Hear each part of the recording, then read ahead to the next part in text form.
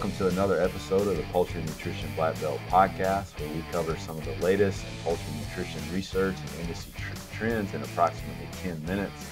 I'm one of the co-hosts of the show, Sam Rochel. I'm an associate professor of poultry nutrition at Auburn University. Formerly was at the University of Arkansas, and am joined by a former colleague there, Dr. Casey Owens. Dr. Owens is an expert in meat quality of poultry. She's been at University of Arkansas for approximately 24 years after being trained at Texas A&M. So it's a great pleasure to talk with my friend and former colleague, Dr. Owens. How are you today? Thanks, Sam. Thanks for having me, and I'm glad to be here. Always glad to chat with you, and hopefully can, I don't know, share a few nuggets of something. Sure, absolutely.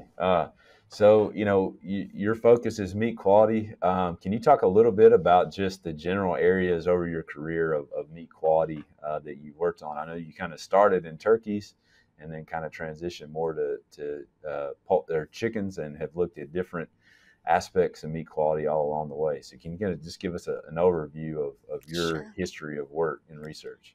Sure. So my overall program is about poultry meat quality, poultry meat science, and that can have multiple aspects, meaning that we can look at meat quality issues that arise from live production type issues. So it could be genetics or environmental stress or um, growth rates or whatnot, things of that nature that can impact quality that we see in the postmortem period.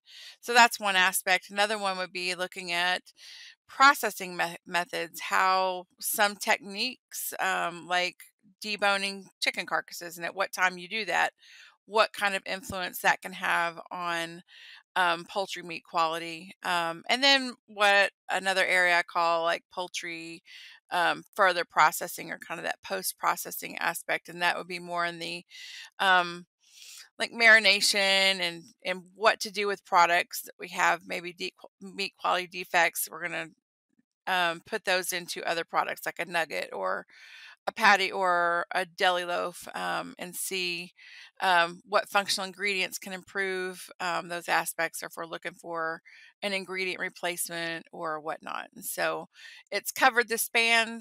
I've worked a lot on product defects. So it's kind of been a big feather in my cap in terms of things I look for, and so forth. So I'd say in recent years and my yesterday seems like it could be 10 years or 15 years Yeah. or just yesterday, but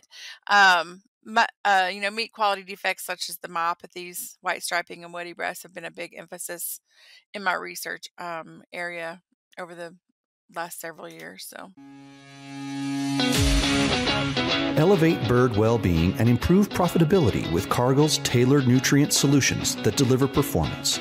Cargill is leading through applied nutrition, leveraging deep nutrient insights and understanding of the animal's nutrient requirements to achieve your production and performance goals. Sure, yeah. And you've also collaborated with different engineers over the years, looking at different methodologies for measuring meat quality, also detection of meat quality. Can you talk a little bit about that? sure. I mean, initially we, with a coworker here, Dr. Francois Molinet, we developed a method to measure tenderness indirectly. Hmm. So just a new technique, and that's widely used out there. So, and I bring that up is because I do like to look at different methodology to assess meat quality. And so, what you're probably talking about is how to detect like woody breast or white striping. So we've looked at some different things like image analysis, developing relationships between like carcass parameters and myopathies in the breast fillets, and have some good prediction values there. I've been collaborating with a food engineer in our at our university, Dong Yi Wang, on some hyperspectral imaging as well. So those are some different things that we've looked at, all in a ways to assess and predict or detect these issues in the plant. Because if we have big issues in the plant, what do the plants do with it? Um, some of the product and the myopathies or defects, I'll just say myopathies for an example, need to be diverted into other products where the defects won't be so noticeable or detractable from that product, the product attributes and so forth. So Yeah. Very neat. So you've been at kind of the interface of where we really see the myopathies, and so have focused or defects, as you say, and then focused both on the back end, what to do once those are present. But then you've also, and this is where you and I have worked, like looked at kind of what we can do to prevent those, Sure. or at least minimize the progression or severity to some extent.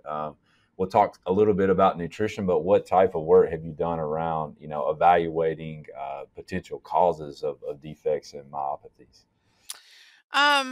We've looked at a lot of strain work over the Mm-hmm. years. Looked at different growth rates. So we've looked at some studies where we've fed high nutrient dense diets versus lower nutrient dense diets, and this work goes back to when myopathies were really just kind of being or just emerging, and that's back with white striping in Mm-hmm.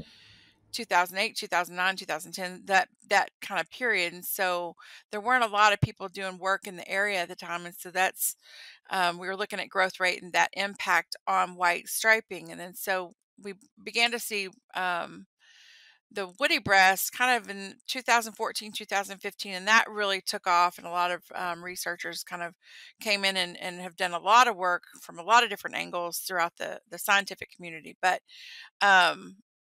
there's been a variety of nutritional things that I've been involved with in terms of, are there some supplements that can be used to help decrease the occurrence or the severity of myopathies in the postmortem period or Mm-hmm. whatnot.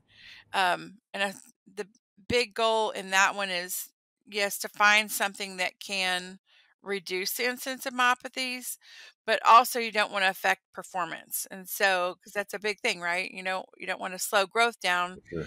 And we know slowing growth down can decrease that incidence, but we're also about production, and we don't want to lose too much because that's going to affect the efficiency overall. Yeah.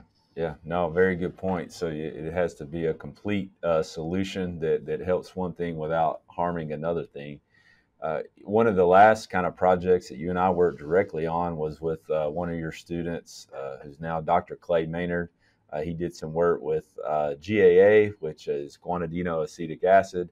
That is a precursor to creatine, and so involved in the overall energy status of the muscle.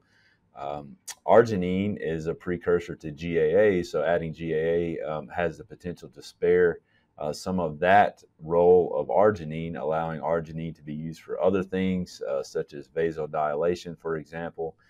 So a lot going on there mechanistically. Well, very good. I think that's close to our time for today. Thanks again for your time, and we really appreciate the insight and look forward to your continued work in this area. Yeah, well, thank you for having me again, and it's always a pleasure to visit with you, and hopefully we'll get to continue to work together in the future. Absolutely. All right. Thanks, Casey.